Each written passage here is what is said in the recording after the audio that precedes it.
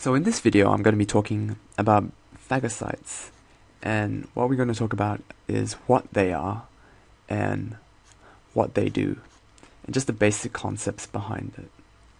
So if you remember from a previous video, we talked about the innate immune system just briefly, and we said that it had humoral and cellular arms. Now, under the cellular component of the innate immune system are phagocytes.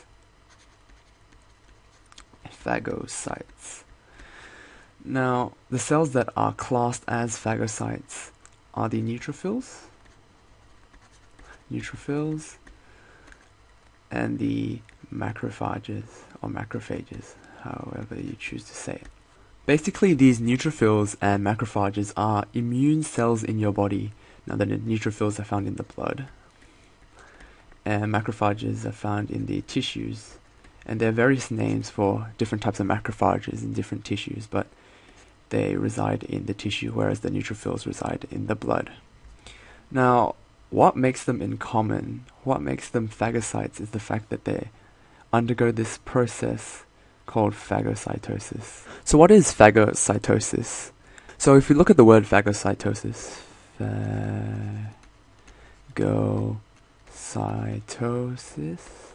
and we break it down into its components.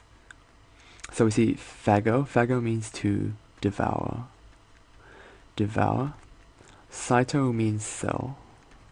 So phagocyte, cell which devours, and osis is basically a process. So we can see that it means process which the cell undertakes to devour, alright? So what these phagocytes basically do is they devour other things. They devour dead cells, they devour foreign antigens, okay? And these antigens, as we previously mentioned, can be cells or foreign particles or any molecules which are not part of the body. So when phagocytes undergo phagocytosis, they literally engulf the foreign particle. They pretty much just ingest them and swallow them, but this is the proper term for that. Now we're just going to look into the process behind phagocytosis and how these phagocytes do it. So let me just scroll down and get some extra space. Okay. So if you remember from a previous video, I said that the immune system does three things. The three R's. Firstly, it recognizes, then it responds, and then it will aim to resolve the problem. Okay? And phagocytosis actually works in the same way. So these phagocytes have to initially recognize what they're going to devour or ingest. So we're going to talk about that first. Now, as I previously mentioned, these phagocytes, they ingest dead cells, and they also ingest foreign antigens. Now, in order for cells to recognize things, they have receptors on their surface. Now, these receptors are molecules which are able to recognize other specific molecules. For example, this receptor A, will be able to recognize a particular molecule. We can say this is molecule B. And basically that's the way cells with these receptors on the surfaces of their membranes recognize other molecules or substances or other cells. Okay, so let's first we can talk about how the phagocytes recognize dead cells. So when a cell dies, here's a cell, and when it dies, when it undergoes a process known as apoptosis, which is programmed cell death, on the surface of the cell will be these particular molecules, right? The cell will begin to express these molecules on its surface. An example of this is calreticulin. Now, the name calreticulin is not particularly important. Rather that the important part is that during apoptosis, there are specific molecules or markers expressed by the cell which is dying. And here comes a phagocyte, which we'll say is a macrophage. And on its surface there are receptors which are specific for these molecules. So, for example, this receptor may be specific for calreticulin. And using these receptors, the macrophage is able to recognize the dying cell, and so then it will respond to it, which is the second thing. Okay, so it recognizes these dying cells by the markers that are being produced when it undergoes apoptosis. Now let's talk a bit about how foreign antigens are recognized in the body. So there are basically two ways they can be recognized. One is by common molecules.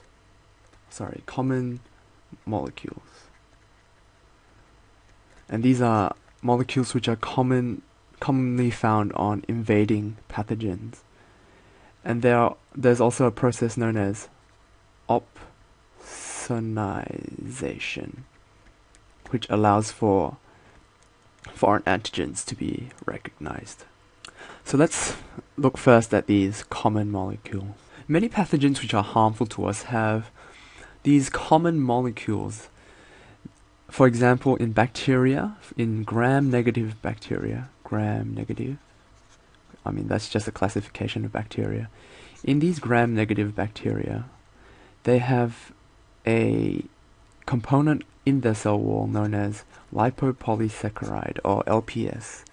And a lot of these gram-negative bacteria have that in common. There's also molecules such as mannose, which are found on surfaces of bacteria. And molecules such as these, there's plenty more, but we're using these two as examples. Molecules such as these are found commonly in microorganisms which can cause us harm. As we said before, the phagocytes have specific receptors, and they also have receptors for these particular common molecules. So on macrophages, okay, they have these receptors called toll-like receptors. And now the reason they're called toll-like receptors is basically because the protein that makes up this receptor is similar to a protein produced by the toll gene, which is found in fruit flies. Okay, but that's just where the name came from. So these receptors called toll-like receptors, they are specific for these common molecules. So for example, LPS, the toll-like receptor, the TLR, specific for LPS is TLR4, whereas the toll-like receptor for mannose is TLR2.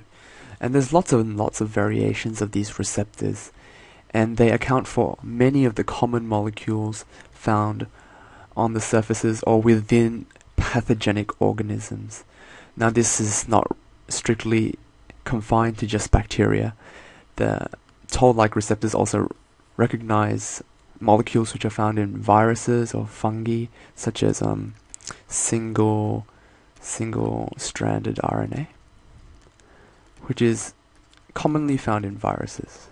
Okay, so again we see that it's a receptor, a specific receptor, which is able to recognize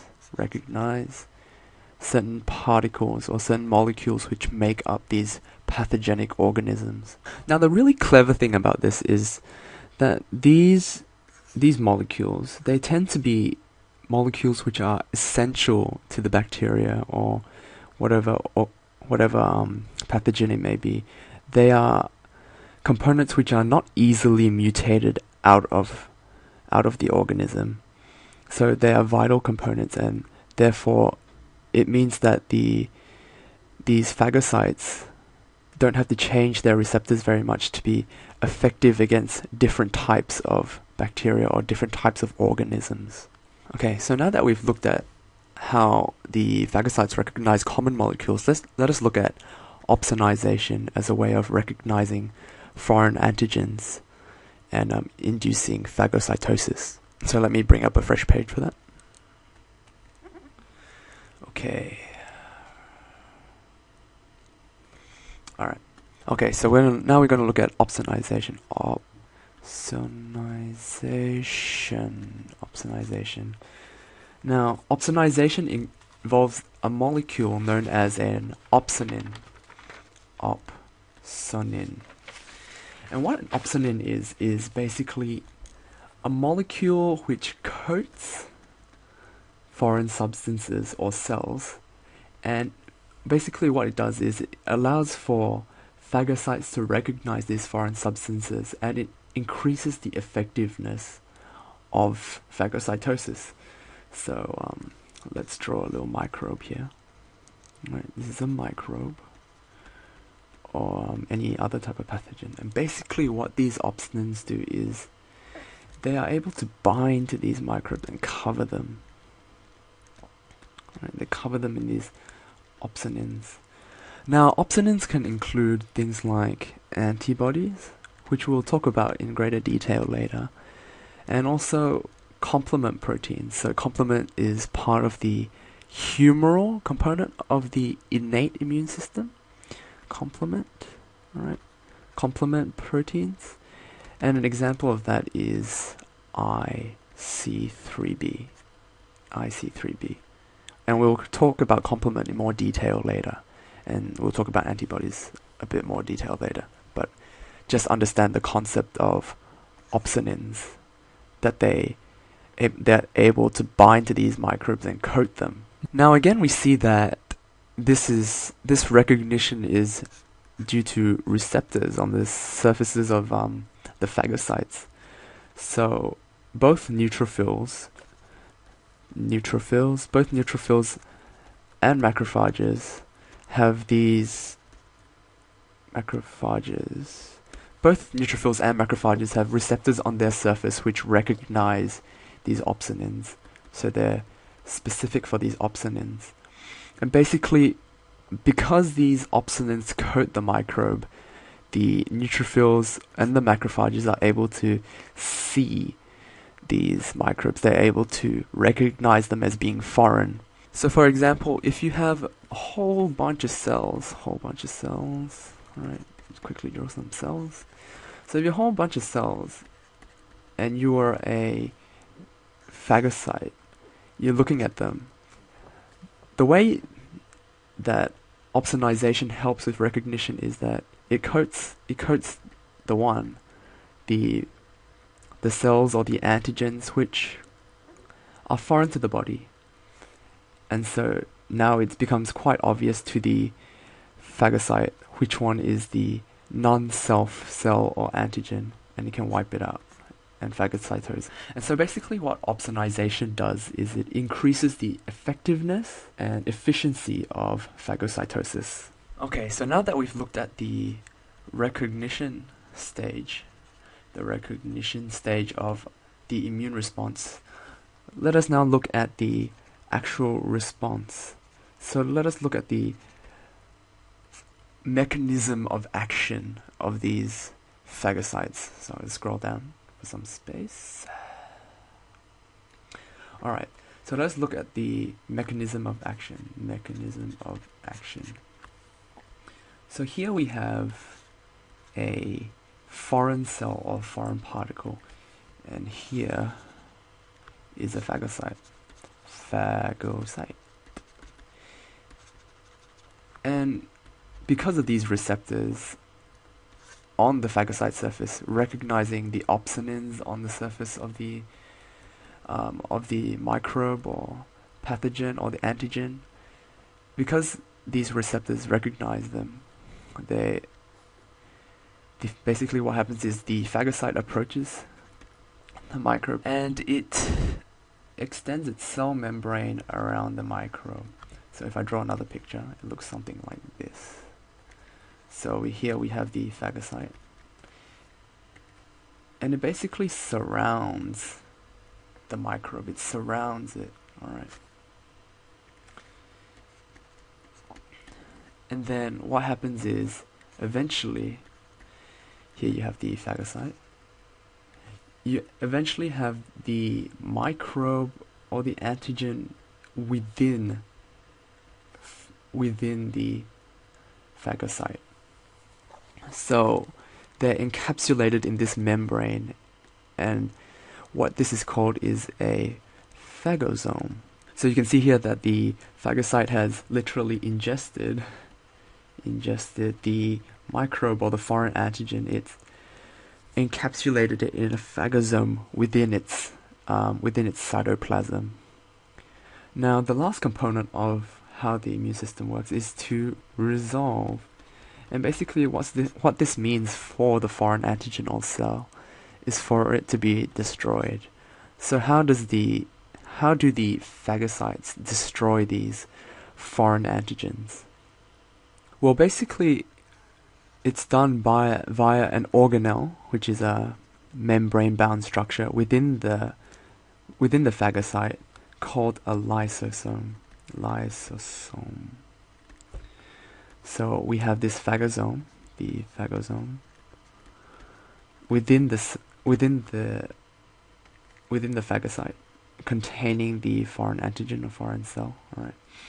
And we have this structure within the phagocyte called a lysosome.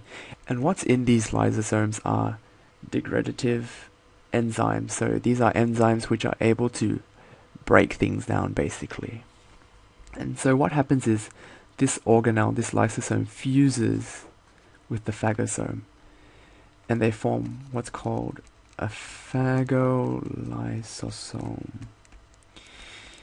And as you can see, these enzymes come into contact with the antigen, and they basically break it down and destroy it. So let's just go through the process of phagocytosis again. So one, there's the recognition. So the phagocyte recognizes the foreign antigen. Number two, it responds by engulfing it and ingesting it and encapsulating it in a phagosome. And then number three, it resolves it by destroying the foreign antigen using enzymes found in the lysosome. Now, we've been focusing on phagocytosis, which is the main thing that phagocytes do, but they have other functions as well. Now, phagocytes are also able to release cytokines. Now, we mentioned this briefly in a previous video, and basically, like I said, they are chemical messengers.